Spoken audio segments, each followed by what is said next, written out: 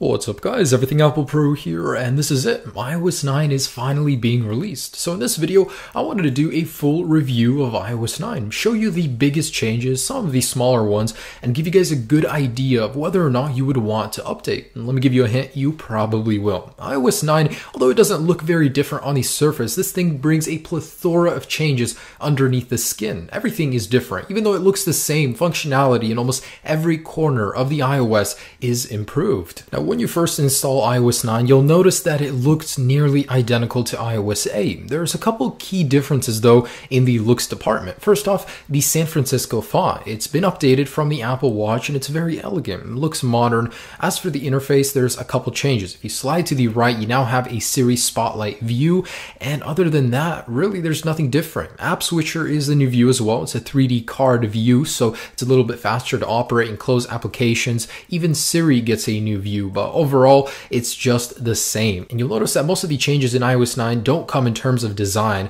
but functionality. There's about 15 new wallpapers included in iOS 9. The only thing I don't like is that Apple removed a lot of the nicer older ones, such as the Earth globe, and I wasn't very happy with that. But iOS 9 visually is great. It builds upon iOS 8 and it improves it. There's a few new icons that have changed, but you'll be very familiar with iOS 9 while there's so much to learn, and let's go ahead and jump right into that. Now, iOS 9 supports the iPhone 4S, and that alone was a huge surprise. And the basic focus of iOS 9 is to improve stability, improve performance, and improve battery life. Apple has made good on all of those on the newer devices. You'll be very happy to learn that iOS 9 actually reduces the amount of storage required to update, so that's great news for smaller gigabyte devices.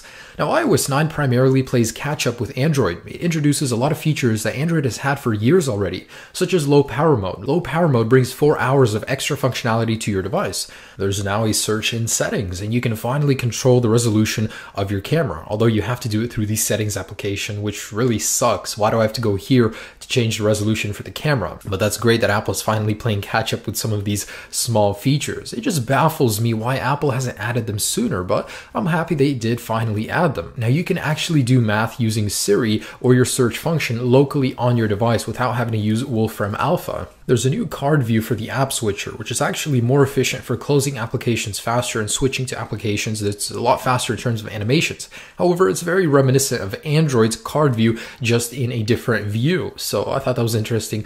Now, Maps has received Transit, which Android has had forever.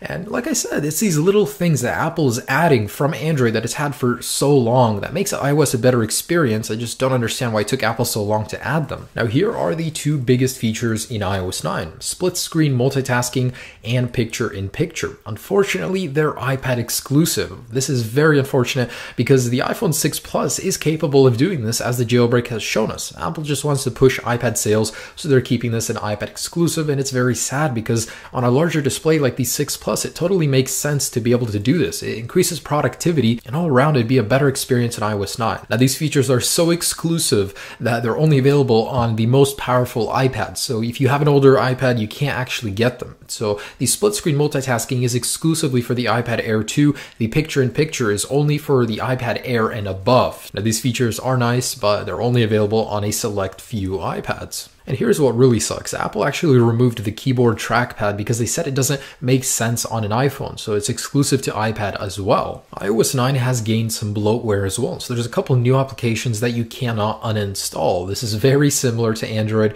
so it sucks that you can't uninstall them, but there are only 2. You know, it's not that bad. There's also a new news application. So in here, this is Flipboard on iOS, except it's native. So it's a very well-made news application. It's very pleasant to read news on here. It's completely optimized for the display. Things just pop. There's a lot of animations. Pictures look so great in this news application, and you can tailor it just for your news needs. I absolutely love it. You'll definitely find yourself using this application instead of any third-party one. Siri has now gone proactive, so Siri is so much more intelligent in iOS 9. She's also received a completely new redesign, which is brilliant. So she is now contextually aware. Depending on where you're at, she's going to offer you different applications in the suggestions. You know, you can make so much more demands of Siri Siri that you couldn't before to remind you at a certain location to do something at a certain time.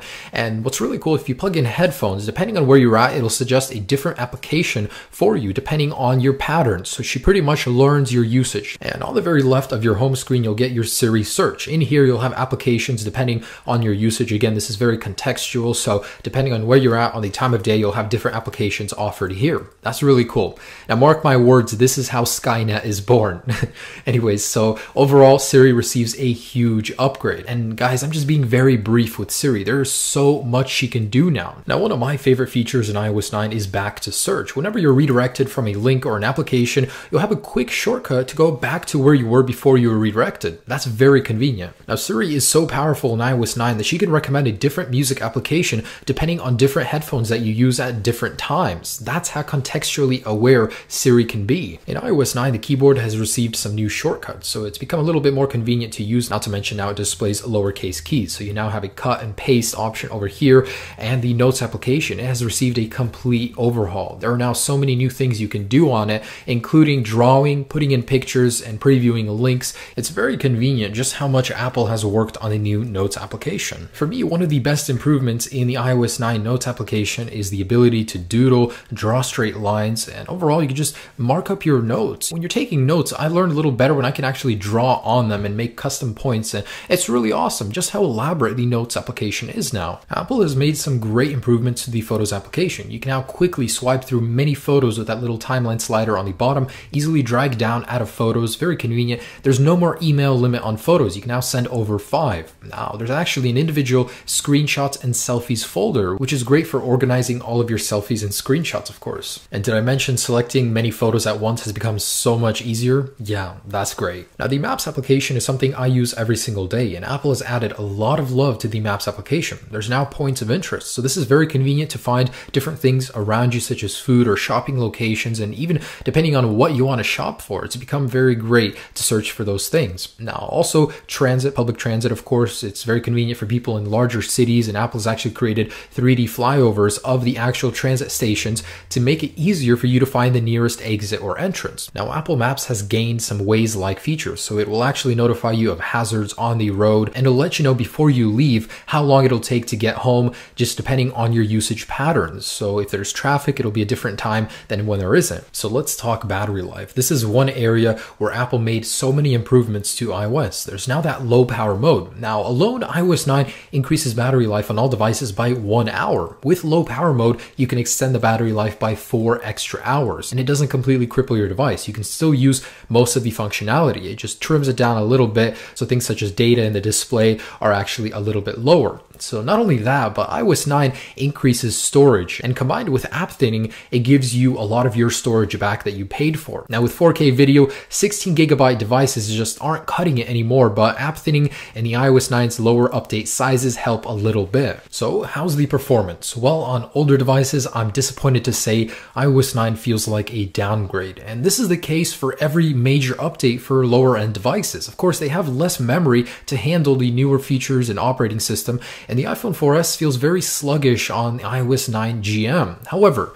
iOS 9.1 is said to remedy a lot of the slugginess. It's supposed to be a lot faster than iOS 9, and as with every update on a lower device, you want to make sure to wait until things are ironed out. Don't update right away. You will regret it, just like users upgrading to iOS 8 from 7.1.2 did regret it. Opening applications and doing things, there's just a slugginess to everything. It's a lot slower and less fluid. So I would recommend you don't update right away. Wait until iOS 9.1 fixes all the issues that iOS 9 initially launches with. Now, who should update to iOS 9? If you want all of the latest features and you want them now, you should probably update. Not only is the battery life better, you get more storage returned to your device.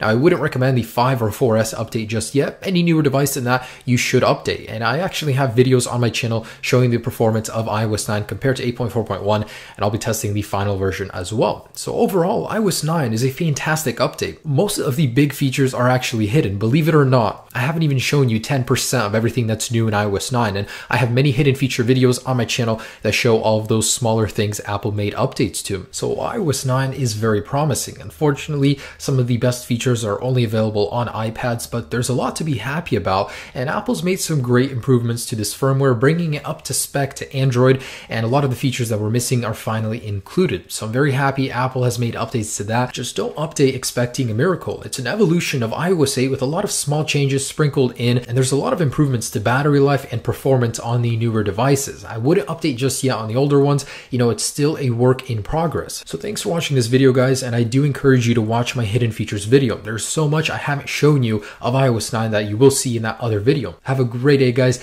Enjoy the iOS 9 update if you choose to update. Peace.